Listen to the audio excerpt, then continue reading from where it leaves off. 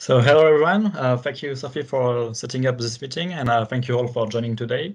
My name is Edouard Bertolini. I am an application engineer within Aurelia and I am based in Paris area in France. I am specialized in the timing and synchronization products from Aurelia's positioning, navigation and timing portfolio. During this half an hour meeting, we are going to talk about the VersaSync product here in picture. It's a ruggedized time and frequency synchronization platform, which is ideal for mobile application. So let's talk about timing and synchronization in aviation. Nowadays, a lot of different applications are relying on timing synchronization, accurate positioning data, and resilient GNSS signals. It is vital for many critical infrastructure on the military side, but also on the commercial side. Regarding the aviation world, there are more and more applications involving timing synchronization. It can be for airport surface radar, air traffic control system, weather and sensor analysis, flight instrumentation, flying test bench, communication network synchronization, intelligence, surveillance and reconnaissance platform, flight analysis, and many more applications and equipment. To all of this systems are relying on global navigation satellite systems such as GPS, GLONASS, Galileo, and Beidou. So GNSS constitutes a worldwide utility which is tightly interconnected with all other critical infrastructure and are now used in many mobile applications. Unfortunately, GNSS signals are weak and susceptible to jamming or spoofing, and the ability to interfere with these signals is easy. So there are new deficiencies and threats which were never accounted for all those years before that manifest themselves today and can jeopardize data synchronization and operation. Once we are aware of those threats, we can definitely say that for critical systems on land or embed, which rely on GNSS, these are serious issues. Here is just an example involving a commercial aircraft. In such an aircraft, there is a minimum of 110 computers with data to synchronize. Among all the systems embedded and used at the same time, we can list, for example, flight data acquisition system, fuel quantity indication system, power line detectors, flight data and cockpit voice recorder, central maintenance computer, weather radar, air data computers, electronic support measure, fire detection system, avionics interface devices, electronic flight information systems, and flight test instrumentation, for example. So thanks to all those data recorded and synchronized, we can learn a lot on each flight, for example, to improve the technologies, the flight routes, anticipate behavior, and also feed the automatic flight mode algorithm, for example. But can we guess what will happen if all the data provided by those computers were not synchronized? Will the data be relevant and useful for live and post-flight analysis? Of course, the same observation are applicable with other applications requesting accurate synchronization between data acquisition units, sensors, instrument, and so on, where failure is not an option. So on the left side, you can have a quick idea on how many computers with data to synchronize are embedded into fighter aircraft, helicopter, or UAV. So even on those application, it's critical. Oh, sorry. So all this those information led me to finally introduce you our all-in-one time and frequency solution, the VersaSync. It is a low size, weight, and power, high performance GNSS master clock and network time saver that delivers accurate software configurable time and frequency signals under all circumstances, including GNSS denied environment. Its compact size and high level of ruggedization make the VersaSync suitable for mobile application in a harsh environment. Its small footprint allows for easy integration of the time and frequencies functionality into system architecture. And the VersaSync includes all the timing functionality required in modern network-centric application. There is the NTP and the PTP precise time transfer over Ethernet, including security protocols that prevent networks from vulnerabilities, The low phase noise 10 MHz frequency distribution capabilities. The high configurable pulse signals, including, for example, iRig or quick time codes. And we also have a serial link time of day messaging. So, as mentioned, this unit is accurate in all conditions. It is suitable for airborne, ground, or also marine application. It is recognized with according to some military standard for environmental specification. So it has been tested to the military standard 810G for the environment regarding the temperature for the storage and the operating and the humidity, for example, and also the vibration and shock test. And it has also been tested according to the military standard 461F for the electromechanical, no, so for the EMC test, sorry.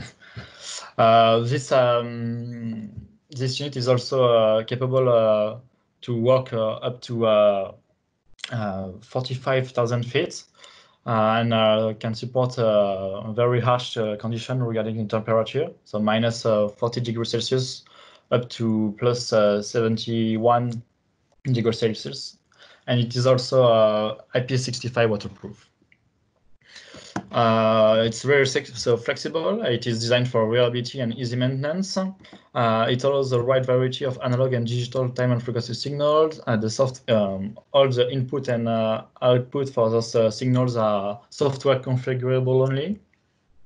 We can, there are network capabilities, and you can also set up the unit and manage the units through the network. And some customization are available. It is really compact. It is less than 1 liter volume. The power consumption is under 10 watt, and the weight is under 1 kilo. It is a Vita 65 form factor, and the dimensions here are really small. There is a conduction cool platform under the unit, and the unit also embed the mil performance connectors, the connectors below. So the VersaSync can also accommodate a wide range of precision oscillator, allowing the unit to maintain frequency and time accuracy for a long period of GPS GNSS outage. And in addition, it can be resynchronized by an alternative external references, depending on the input and outputs you have configured. So it makes the unit a highly reliable, versatile, and configurable solution. As mentioned, the physical inputs and outputs are software configurable and can adapt to various application requirements for mission-to-mission configurability. So the I/O pin here can be configured as TTL 10 volt, 1 PPS, RS 232 or RS 485 level. This allows the VersaSync to provide a high number of output of the same or different type, while still fitting into a small form factor. However, if the combination of software configurable output is not enough, the VersaSync can also accommodate an option board designed to customer requirements to provide additional outputs of the standard type. So the VersaSync is designed for exceptional intrinsic reliability and comprehensive status monitoring capability, either locally or remotely, which allows quick fault diagnosis. So there are physical alarm and network alarm, thanks to SNMP trap, for example, which can be raised in real time. It is also a custom solution. Custom solutions are available, so Olia can customize the VersaSync to adapt to your specific requirement. You can contact us to learn how we can efficiently design and validate a special configuration to match your needs. For example, we can include fiber optic interface, a low phase noise oscillator, or micro rubidium oscillator. The VersaSync can also ensure continuous operation even in a GPS denied environment, thanks to the embedded GPS GNSS interference detection and mitigation software. So it is a built-in software package of anti-jamming and anti-spoofing algorithm to detect anomalies in the GNSS signal, including unintentional interferences and malicious attacks. So thanks to this software, it will automatically notify, alarm, and disable the GNSS synchronization and switch to backup synchronization, optional mitigation measures, or holdover if GNSS interference is detected. So all those features combined leads the VersaSync to be the perfect fit for a mobile environment. Here it's an example with a UAV to underline the really small form factor of the unit and its high versatility. Oh, sorry. Here on this page are some aviation-related examples where we can find the VersaSync product. So the unit can be found in surveillance radar, static or mobile radars. Also for the UAV sensor payload to synchronize, for example, the embedded radar, electronic warfare, map making, and thermal or infrared imaging equipment for georeferencing, for example. It can be also found in the test and telemetry on a flying test bench to synchronize flight test instrumentation data acquisition units, recorder, transmitter, receiver, for example. It can also be found in the airborne sensor data links for ISR, for intelligence, surveillance, and reconnaissance to synchronize radars, electro-optical cameras, thermal or infrared sensor, for example. But also in communication, such as airborne communication relay, transmitters to a ground antenna, and so on. Also on the SATCOM side, for steerable SATCOM antennas or mobile SATCOM terminal, for example. In data networks on ground, but also on board, thanks to the network capabilities allowed by the units. But we have also other applications I did not mention here, such as aerial atmospheric monitoring to synchronize onboard sensor, and many other use cases also related to naval, automotive, or terrestrial application. So all this application versatility is possible thanks to the versatility itself of the unit. Here is the front panel of the unit. We can see different connectors from different type. The connectors above, as written, are the connector for the GNSS antenna input, for the one on the top left. The other SMA connectors are the 10 MHz output connector. And below, we will find the military-grade connectors for the power, the multi-IO, the internet, and the IO special for SASM use. So this the last one is not on the basic configuration of the unit, as it is only for military use.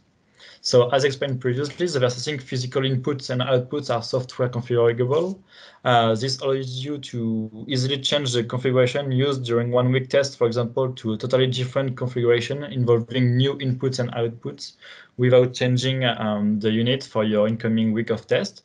So once the unit is connected to Ethernet through the Ethernet connectors, you can have access to the web user interface I am going to show you right after. Please note that this internet connector provides two 1 gigabit Ethernet network connection using 8 wires, but it is also possible to connect to wire your connector to 100 megabytes Ethernet using only 4 wires. So it is under the web user interface that you will be able to configure the 26 pin input output connectors, and on the 26 pins, 8 are dedicated to USB. So it is very useful if you want to connect to the unit via serial port connection to carry out certain configuration changes by accessing VersaSync command line interface. And on the right side, I put the table, which is in our datasheet regarding all the timing signals available for VersaSync. So thanks to the multi-IO connector, you will be able to configure 1 PPS, 1 PPS, iRig DCLS or iRig AM signals, half-quick signals, and also ASCII signals on different types such as DCLS, TTL, RS232 or RS485 level, for example. And you can also, through the web UI, configure the Ethernet ports to use NTP or PTP capabilities. To help you to better understand what is this multi I/O connector you're capable of, we created an interactive I/O configurator available on our free to access user online web manual. Sorry. So you have the link here to have access to this configuration tool. Here, each channel can serve as only one interface, and not all combinations are possible due to the internal multiplexer architecture. So you can use the interactive I/O switch matrix to design your I/O configuration by dragging any signal type from the left hand column to one of the highlighted fields.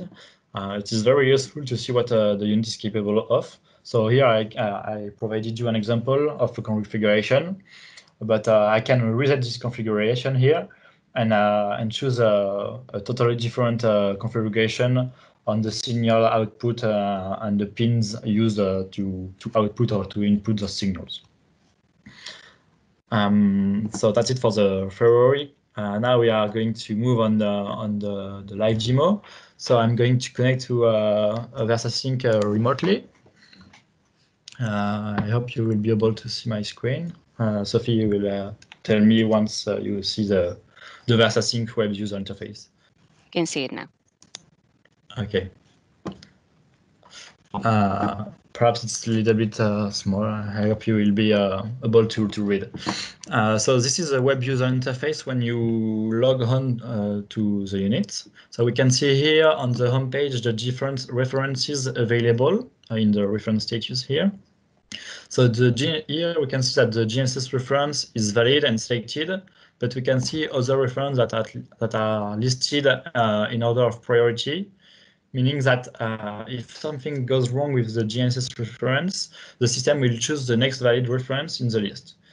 In case we don't have any other valid reference, that is when the unit will go into what we call holdover and runs on its own internal clock using the historical performances to try to keep the timing as accurate as possible. So in our case, we have the GNSS input set as priority 1, and then we have another iRig input coming from another equipment providing iRig signal. It is valid, but we can see other priority which are not valid. We can have access to the referenced priority table by clicking on this toothed wheel, and here we have access to the different priority, the different reference. So we can have up to 15 references, and each with its priority order. So if for example, I disable the GNSS reference and I submit this modification, you will see that the unit will now jump to the second reference valid available. So in our case, the iRig reference. So let's go back on the home menu. Up. So now on the left side, we can see in the system status that the reference used to discipline the internal oscillator is no longer the GNSS reference, but it is now the iRig reference. And we can see here in the performance tab that the disciplining state of the oscillator is not locked yet. It's tracking the setup. So the modification was taken into account thanks to the VersaSync. If we go in the interface menu, we have access to so the different reference set on the unit. We have access to all the different output set on the unit also, and we have access to here is the combination of the input and the output. So if I go, for example, in the reference menu, we will be able to have the status of each reference. So for example, even if we disable the GNSS status, the unit still sees the the reference as valid, and we can have more information on by clicking on the information of this menu. So for example, we can see that our unit is using a U-Box M80 receiver, and currently here is the position receiving by the unit from the antenna in our roof in our office in Paris. And here are the constellations used by our units for now. We can decide to modify and just use GPS or just Galileo. It's user dependent. And you can also have information on the satellite data, so we can have an historic of the number of satellites tracked during the last days, for example. And also you have information on the signal to noise ratio for each satellite. If I want to have information on the other reference valid on my unit, I can do the same. I can click on the information of the units which is set and have some more information. So for example, on the iRig and the iRig input, here are the information I have. We are receiving iRig J signals in DCLS with those parameters. If I modify this input, we will see that it won't be valid anymore because the other equipment which is set to provide iRig G will not change its output. And then for now, we don't have many outputs configured, and we will see that we can easily configure much more output. So here we just have iRig output, iRig B001 output, and we have the 10 megahertz output from the top connectors. To modify those input and output, we saw that we can modify by the software under the web user interface the multiple I/O connector. So it is under the management menu and in the pin layout menu. So here we are in the pin layout menu. So we have the possibility to configure which signal we want on which pin according to the switch matrix I show you, which is available in our online user manual. So for example, if I want to add a new signal on pins which are not used, I can select the signal I want. So it can be iRig out, I can be iFquick out, ASCII signals, depending on what I want. So let's take a PPS out DCLS 10 volt, for example. So here are the only pins available for this kind of signal. So let's choose this one, submit. And now we will see that the pin layout is updated with the new input I set. And we can decide to set another one. Let's use, I don't know, have quick out on pins. Those one are not used yet, so we can use 13 and 14. Submit. And here we have the have quick out which is set. You can apply those changes.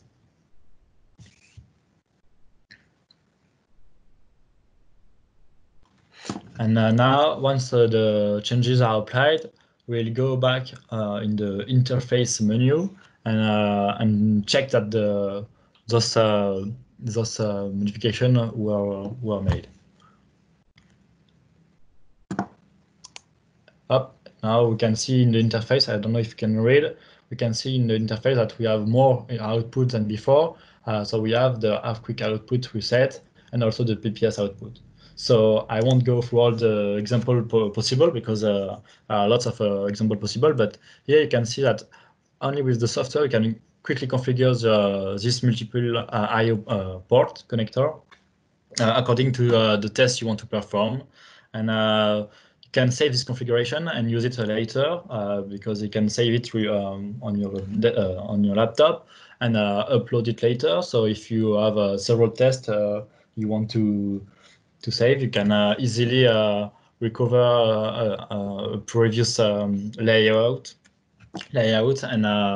and perform other tests. So this is very helpful. So this is it for the versatility of the VersaSync. Then we can, I won't go through all the menu, but we have lots of network settings available also under the management menu, such as the NTP and the PTP setup, and also the SNMP setup, all the security, cyber security settings for the units, and so everything is configurable through this web user interface. Then we can also have access to all the authentication settings for to create account if you want, with different list of access, and you can also have the setting to configure the log available on the unit, and many other settings which are proper to this product. Under the tool, we have two families, the system and the log. So on the log family, it's all the log available in the units. And under the system, it's all the information interesting for the system. So you have some monitor capabilities, but also some upgrade and backup capability for the system. And this is also where you can install a license for a specific feature, for example. On the top left, on the bottom left, we have what is written Broadshield. It's our IDM software. So as mentioned, it is a set of detection algorithm for jamming and spoofing.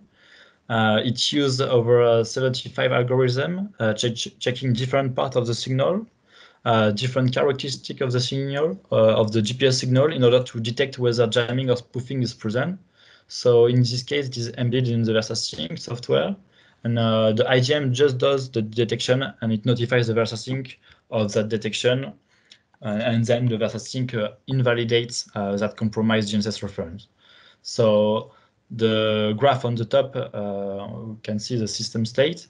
This graph represents the cumulative penalty score for jamming and spoofing. And the red line in the middle is a critical line. So when jamming or spoofing scores breached this line, the ITM software considers the environment jammed or spoofed. And in the banner at the top of the dashboard, it will turn yellow for jamming or red for spoofing. So we can differentiate between jamming and spoofing by looking at the color of the line that we have here. So right now we don't have any jamming or spoofing, but there are some events that can occur during the day that will trigger some of the algorithm, and you might see a little spike, but as long as this is within the normal range, everything is still fine. That's why we really use a scoring system, where it has to be multiple things that are filling the algorithm, or one thing that waves very highly, so that the line goes above the critical line, and that's when jamming or spoofing will be detected. Our graph at the bottom, sorry, is the GNSS spectrum. So this is a 8 MHz wide representative spectrum centered around the GPS L1 frequency. This is not a raw error spectrum. This spectrum is just representative based on the output of the receiver, and it is not a spectrum analyzer. So you can see some spike, but it is just the way the data are interpreted, sorry. And you can't measure power with this spectrum, but you can see the type of waveform present if it is strong enough. All graph can be viewed in a variety of time window by clicking on the tabs under the dashboard banner. So for example, here is the history of the last hour, the 3 hours, the 6 last hour, the 12 last hour, the last day. So yeah, here is there is an important spike, a blue spike. I did some jamming test with another equipment. And here's the history for 3 days and 7 days. I think we are running out of time.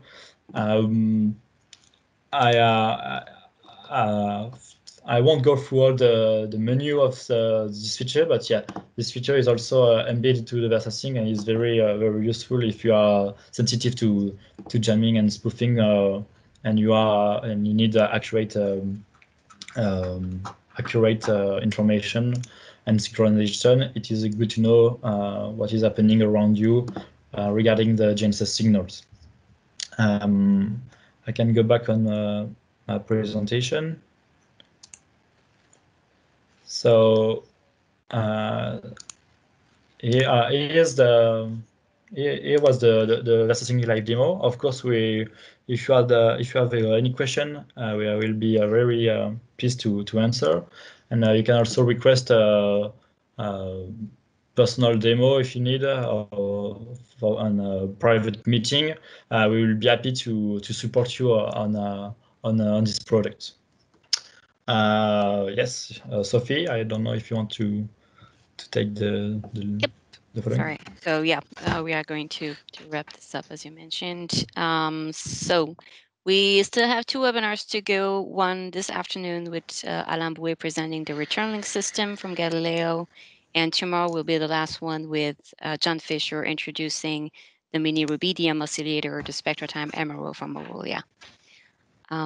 It can go on the next slide. We also have the Virtual Boost is still live. As you know, we have a main focus on commercial aviation, but we also have combat search and rescue beacons for military use, and an innovation corner demonstrating timing synchronization items such as the VersaSync that Edward just introduced to you, also with some testing and simulation items that you can discover by checking out our booths. So don't hesitate to request a meeting, request an online demo as Edward mentioned, or register to the rest of the webinar sessions that we have, and we'll be delighted to have you on.